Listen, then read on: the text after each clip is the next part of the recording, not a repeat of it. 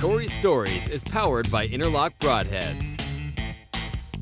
With over 20 years of experience in the outdoor community, Corey has been able to bottle up some amazing memories.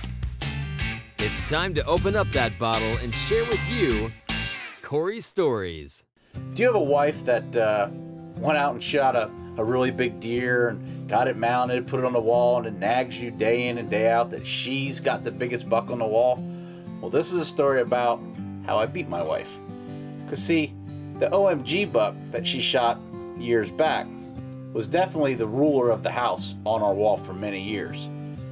I'm not known for shooting big deer. See, the first 130 to walk in, or 125, or even a big 2-year-old, I let the arrow fly or squeeze the trigger. I like to kill deer, and I'm not really good at being patient and waiting for those big mature bucks like some of the other guys on this channel. Well, this one particular year, we had a lot of really good deer in the area, and I made up my mind that when I got to Kansas, I was going to beat Joy one way or another. So I drew a tag once again for Kansas and headed out. Hunt with my good buddy Jesse Dunlap. This one particular farm we were hunting has some great genetics. Just a couple years back, he shot 170-inch 8-point. You know, this farm just usually generates really good deer. I just can't be patient enough on them big ones. I'm from Pennsylvania, man. It's really tough for me to do. The weather was perfect. I climbed up in the stand one afternoon. We had one trail cam picture of this great big deer that we thought would be over 170, and got up in the tree about 1 o'clock in the afternoon. It was just a beautiful afternoon, and I had a feeling today was going to be the day. About this evening, self-filming, not always my favorite thing to do, but Cammy was baking cookies. I left her go. So we'll see what happens. November 1st, baby, back in the stand, Kansas.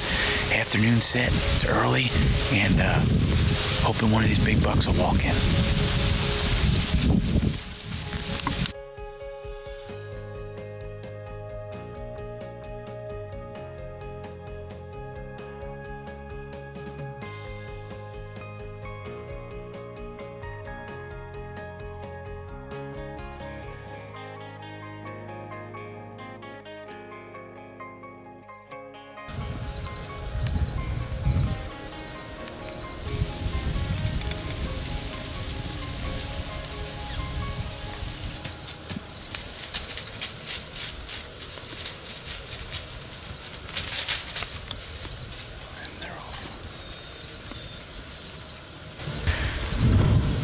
About the young buck and the old buck story, or the old bull and the young bull.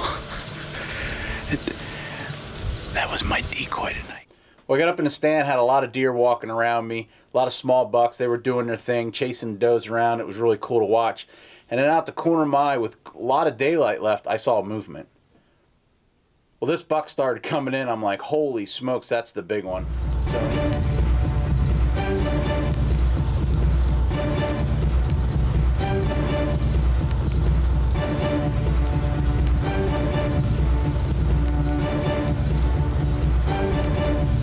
I gotta make sure he's in the camera frame. I gotta make sure everything's right. My heart's racing.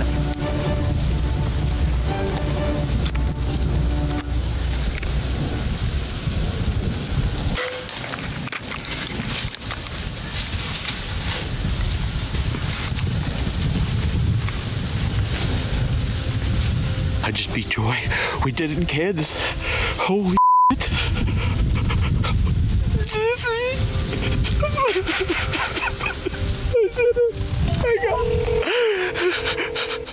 I gotta tell you, when I seen that thing fall over, I couldn't wait to call Joy and tell her the news. I beat you. I finally beat you. I got that big one. Oh, Corey, I'm so happy for you. I don't know if he's going to beat yours or not, but he's the one with the split, all the brows and all the 20-some pointer, and he's laying 40 yards from me. Did you get it on film? Oh, you're damn right I did, and it's awesome. I can't tell you how truly excited and blessed I was at the same time, and it was bittersweet. The rivalry that Joy and I had these past 6 years was something that was incredible. It pushed me and pushed me and pushed me. Holy points. When Corey called me that he got the big deer in Kansas, I was ecstatic. I was very excited for him. It didn't matter that he beat me. I was just happy to see that all his hard work had finally paid off. Think He's gonna be right there, buddy. you think he'd be right close to Joy's? Yeah. Do you really? Yeah, he's gonna be right there. Well, I got out of that stand, I walked over, and I was blown away. This thing had points coming out of its brow tines all over. And, you know, the only thing on the back of my mind was, is this the one to beat Joy?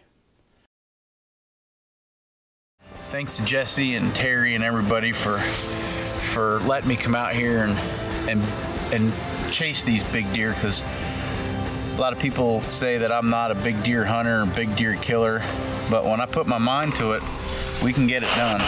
Well, we got it back to the house. Jesse wasted no time. He got out the tape, and he taped this thing up, and 175 inches later, I finally beat Joy.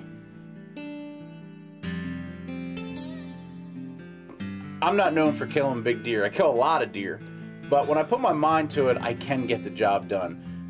In fact, I even beat that deer this past year, but we're gonna save that story for another day.